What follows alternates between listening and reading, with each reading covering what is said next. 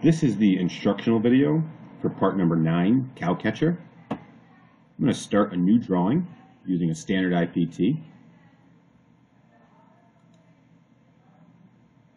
I'm going to begin this sketch on the XZ plane.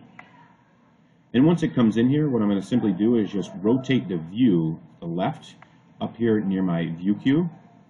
And this will just help with the layout later on. I'm going to go ahead and use my line tool, and I am going to draw a line from my start point here at the origin to the right, and this line is going to be 1.2 inches. And I'm going to zoom in so that it fills up the rest of my screen.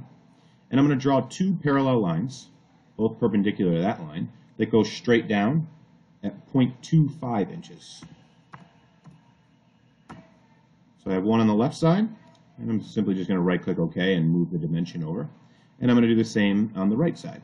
And you have to make sure that you grab the end point of this line because it is kind of hidden on this x-axis.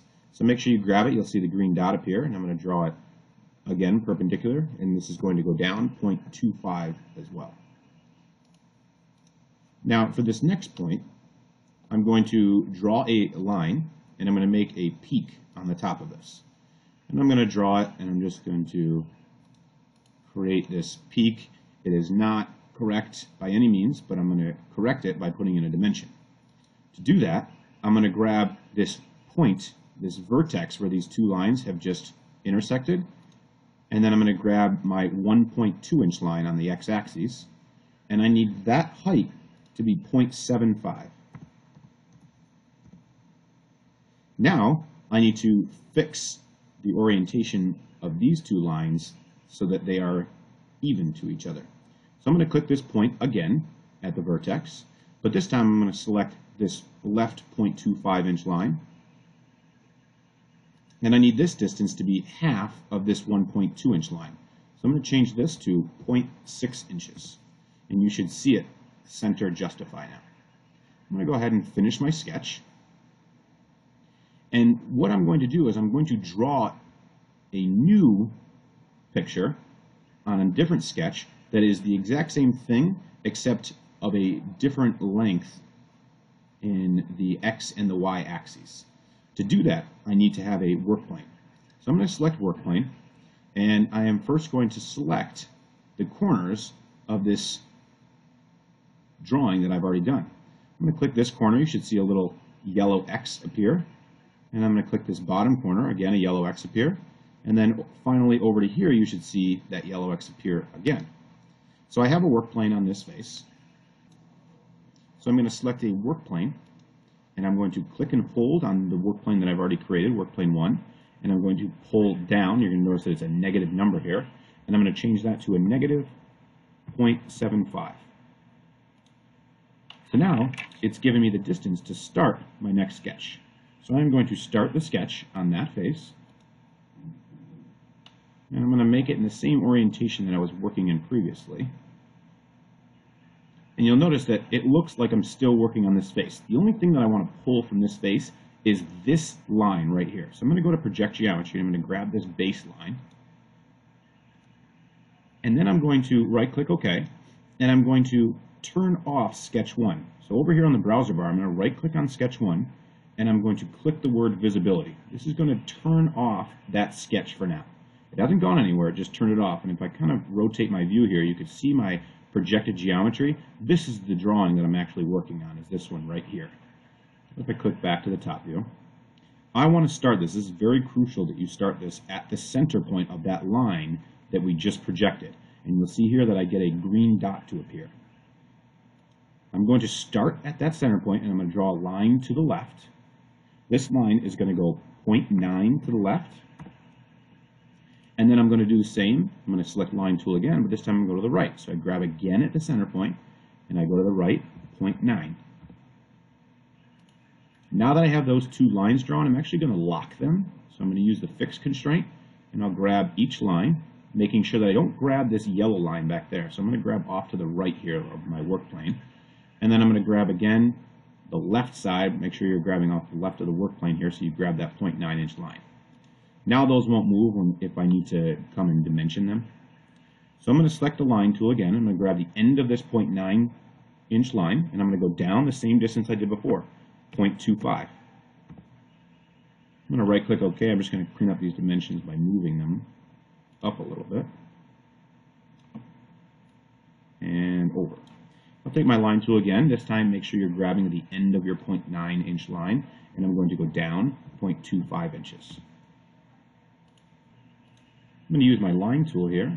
So if I click the end of this 0.25 inch line and I bring this over, I am now snapping again to my point, making sure that I select the vertex, and I'm going to dimension it. I'm going to go from this vertex to the bottom of this 0.9 inch line.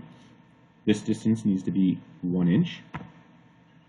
And I'm going to select the vertex again to this 0.25 inch line, and this distance needs to be 0.9. That way it is going to even itself out. If you can't get those dimensions, it may be that you applied a geometric constraint when you were drawing it, so just redraw it. Just step back and redraw that line. And I'm going to finish sketch, and I'm going to come over here to my sketch 1, and I'm going to right click on that, and I'm going to turn the visibility back on. I am going to come over here to the work plane, and I'm going to turn the visibility off on those. So if I select this white triangle next to work plane 2 in my browser bar, it's going to show me both work planes. I'm going to right click on work plane 2, click visibility. Then I'm going to right click on work plane 1 and select visibility. And I have both of my sketches here without the work planes. I'm going to loft this image to this image. To do that, I'm going to select loft. And the first thing it's going to ask me is it says you need to select a section to do. So I'm going to come over here and I'm going to grab this sketch on the top. I'm going to go to click to add, and I'm going to grab this bottom section. And you should see a preview of what is going to appear as your loft. Click OK, and you should have this face. And the tell sign that you did this right is that if I hover over this, I should get a red profile to appear. If you can't get that, you're going to want to step back and redraw it, because somewhere along the lines, probably with this center point reaching out to here, they're not even. So it's not creating a flat face, and it won't produce a sketch on there. I'm going to start a sketch on this face, and I'm going to project the geometry of this face, and I'm going to use an offset. So I'm going to select offset, and I'm going to grab that yellow line that I just projected, and I'm going to bring it in. This distance that I'm bringing it in is going to be 0.1 inches. I'm going to right click OK, and then I'm going to finish the sketch, and I'm going to extrude it in, making sure that it goes the opposite way, so a cut extrusion, and this distance is going to be 0.05. I'm going to select OK, and I'm going to do the same on the left face. So I'm going to start a sketch on this left face. I'm going to click project geometry, select the face, offset, grab the yellow outline, bring it into 0.1, finish sketch, extrude, select that inner face and do a cut extrusion. It default to the previous dimension that I placed, which is 0.05, and select OK. Then I'm going to turn it around, so I'm going to select up here on my view cube just to turn my view around, and I'm going to select Start 2D Sketch by grabbing this face. And I'm going to place 3 points in there, making sure when I place these points that they're not connecting to any points or lines, because I don't want any geometric constraints or else it's going to screw up my dimensioning. So I am going to click Project Geometry, and I'm going to grab this face. This will allow me now to dimension to these 2 corners. If I click Dimension, I need to grab the lower left point to the bottom of my cow catcher. And this dimension is going to be 0.125. I need to do the same to the bottom right point that I've created. Again, 0.125.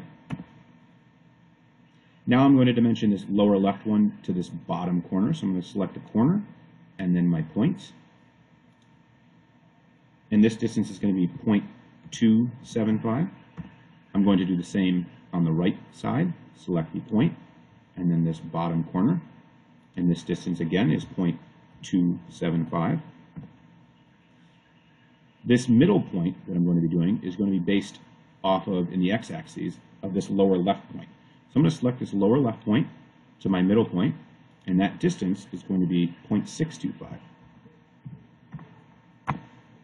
Now I need to dimension that point to my bottom line, which is going to be, again, 0.625. I'm going to take my circle tool, and I'm going to go at the center of those points, and I'm going to create a 0.125 inch circle on all 3 points, making sure that I select the center point.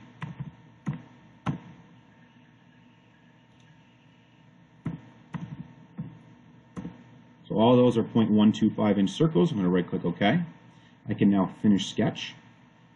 Using my extrude button, I'm going to select each of those holes, and they need to have an overall extrusion of 0.125. Select OK. For the pegs, the last thing is going to be a 0.01 inch chamfer on the ends of them. So I'm going to select chamfer. I'm going to change this distance to 0.01, and then I'm simply going to grab the ends of my pegs and then select OK. That is an eased edge. It'll help when I need to insert it into the front of the train body. Lastly, I'm going to select over here in my view cube. I'm going to grab the bottom of this. So now it shows me the lower portion of my cow catcher. I'm going to select a shell. I need to shell out this bottom face, and the distance for me defaulted to 0.1. You need 0.1. You can either see it here, or I can drop down this arrow and I can see this 0.1 thickness here. Select OK. And if I go to my home view, I now have part number 9, cow catcher.